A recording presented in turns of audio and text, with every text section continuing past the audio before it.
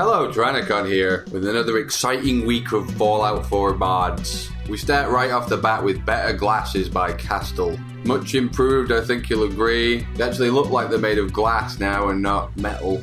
Improves most of the glasses in the game, including the patrolman sunglasses, the road goggles, and the gas mask. Become the most stylish Wastelander ever. Better armor mod descriptions by Takaru Minari. Fixes those vague descriptions of the vanilla armor mods. What do they even mean? Better damage? Better honor? Now you know exactly what the stats change by how much on all your armor mods. Don't be a confused idiot in the wasteland anymore with better armor mod descriptions. Weapon racks by Secret Agent 99. Got a proud selection of weapons? Want people in the wasteland to see it? This adds functional weapon racks to your settlements. Display your weapons proudly and with honor. It's got a rack for every category of weapon, from large guns to throwables, and even tools. Can you believe it? The racks are craftable in your settlement workshop under the category Furniture Miscellaneous. Hidden Keys by Lyra Vega. Sick of the keys cluttering up your inventory? I am. Now we can simply hide those keys and clean it up and make other items easy to find. Alternate Settlements by Stuck. Don't want your settlement to look like every other generic settlement that every Fallout player might have. This adds over 100 new standalone items for your settlement. 10 new floors including brick, tile, and wood. 16 different 80s, 70s style rugs. And 7 new brick, wood, and metal walls.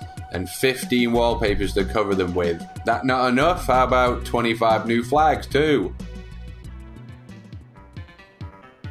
Easy to see glowing stuff by HerperDerp2332. Are you an idiot like me and often don't see that blatant magazine and bobblehead and holotape? Well, this makes them glow, so even a moron can see them. Enhanced color correction by Chaos. www. A quick visual enhancement that makes the game's shadows deeper and the highlights more vibrant. Not digging the washed out look of Fallout, makes things a bit more colourful. Doesn't affect performance in any way for those people with a crap PC, and it's easy to install with 3 different shades. Robot Home Defense by the Talkie Toaster. Is your settlement easily pwned by raiders? Protect it with Robot Home Defense. It allows you, the player, to spawn robot bodyguards for all your settlements. Just so it's not too easy, it requires the Robotics Expert perk and a bunch of materials including fusion cores. But once you've got these roboids in place, your settlements will never be in danger again. Camo Backpacks by Aldebaran90 and Vwab. I featured the backpack mod by Aldebaran in the last week's mod video, and now Vwab has created 46 textures for it. Now you can have that extra storage capacity and look pretty doing it. Lots of cool designs to choose from, and all the camo backpacks give 100 extra carry weight. CBBE by Caliente. It's finally arrived. The best body mod in Skyrim comes to Fallout 4. Now instead of those weird, blurry, bizarre looking feet, we've got some detailed feet and hands. Also got a body slider with tons of options to create your own preferred body type. Want some kind of giant Kim Kardashian ass? Make it so with CBBE. Insanity's Celtic Katana by Invalid Fate adds a cool katana that was a mod in Skyrim by Insanity Sorrow and ports it to Fallout 4 by the great Invalid Fate. Slice and dice your way through the wasteland itself. Want to be an ancient ninja from Japan? Want to roleplay as that? You can do it now.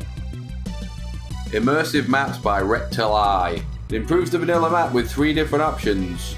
The 3 options also have 3 variations: big squares, full squares, and no squares. It also brightens the roads in all of them so you can see the details better. Never get lost again with immersive maps. That's it for this week. Don't forget to subscribe for more Fallout 4 vids. Links to the mods are in the description. Don't forget to watch my evil Let's Play with the most beautiful slut of the wasteland you ever saw. See you later.